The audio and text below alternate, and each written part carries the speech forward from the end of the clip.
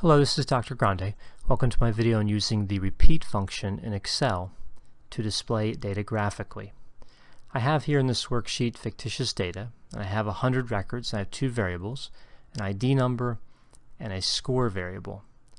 I'm just going to be using the first 18 records because they're visible on the worksheet without having to scroll down. So the rept function will repeat a character a specified number of times. And we can use this function to display data graphically in many different ways. So the first way I'm going to show you is to simply create horizontal bars out of the vertical line key. So that'll be equal sign, then rept, parenthesis. The text here will be quotation mark, shift, backslash, that's the vertical line key. It's also referred to as the pipe. Then quotation mark, comma, and the number of times I'll refer back to cell B2, which contains the value 22. So what we'll have here when I hit enter is 22 vertical lines. And if I autofill this down, we can see we have horizontal bars. Now I'm just using the automatic font color, which is black, but you can of course change the font here and have the bars in many different colors depending on what you prefer. Now there are a lot of characters displayed here. If we want something a little more simple that still lets us compare the scores to one another graphically, we can use the rept function to insert spaces and then a character. So go in and start with equal sign, then rept.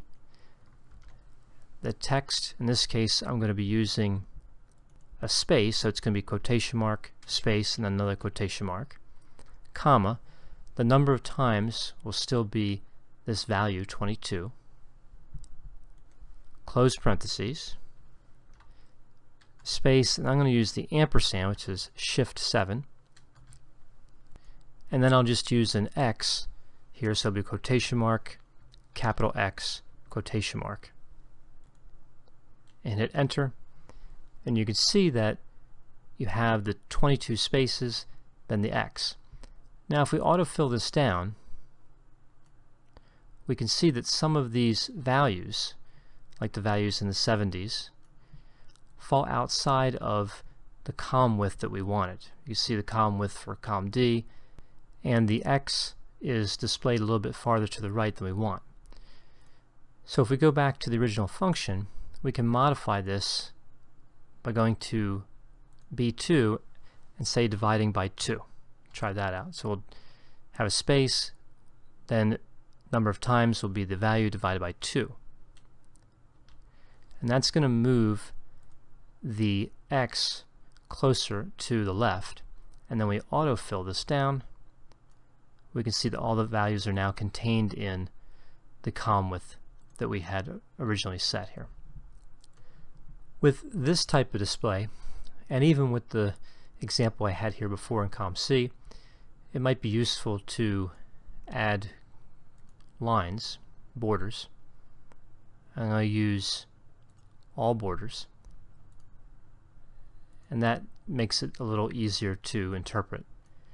For the last example, I'm going to show you how to display the data in blocks based on a specified value, so that when you look at the display, it's easier to tell what the value is.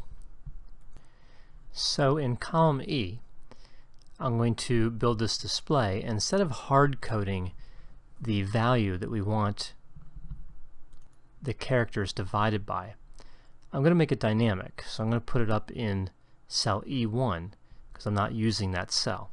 So I'm going to start with the value 5. I'm just going to put a 5 up in cell E1 and then move down to E2. So here in cell E2, I'm going to build the function. Now I mentioned before that we're using the 5 up here to make this function dynamic, but it's only partially dynamic. The number of actual symbols in the string will have to be changed as you change this value. but this will still save time if you're moving back and forth between values for the break in the display. So we'll start this, it'll be equal sign, then REPT, parenthesis, the text will be quotation mark, and since we're using 5 as the value, it's going to be shift backslash, and it's going to be 5 times. Then a space, then quotation mark, comma, and then we're going to use the integer function as INT, and as you can see from the display, this rounds a number down to the nearest integer. So open parentheses, you can see it has one argument, which is the number, and that'll be cell B2, and I'm going to divide this by 5, which is cell E1, and then put in 2 parentheses. I'll just put in a space, then ampersand, another space, and then another repeat function. And this one's just going to repeat one of the vertical lines, then a comma, and now I'm going to use the MOD function. As you can see, that returns the remainder after a number is divided by a divisor. So open parentheses, you can see this has 2 arguments, the number and the divisor. The number is going to be B2, the original value, and the divisor is going to be cell E1.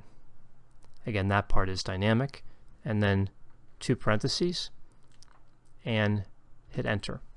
So we can see, because we know these bars come in groups of 5, that this is 22.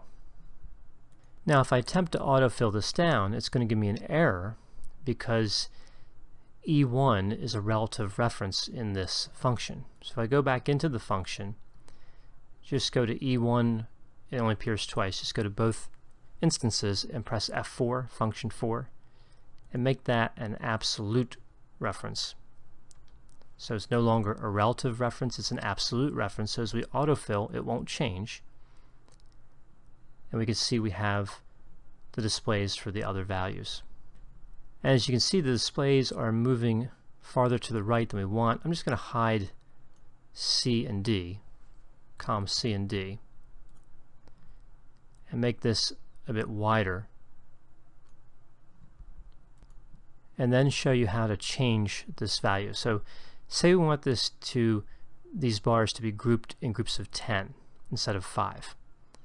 So this is only partially dynamic. So if I go up here and change the 5 to a 10, that's not going to give us the result we want because the number of vertical lines displayed is still 5 in the function. So I need to go inside this formula, and where we have the 5 vertical lines, I need to add 5 more. So it's shift backslash 5 more times, then hit enter, and again I'll autofill this down. And now we see the bars are displayed in groups of 10 instead of groups of 5. I hope you found this video on using the REPT function in Excel to display data graphically. As always, if you have any questions or concerns, feel free to contact me. I'll be happy to assist you.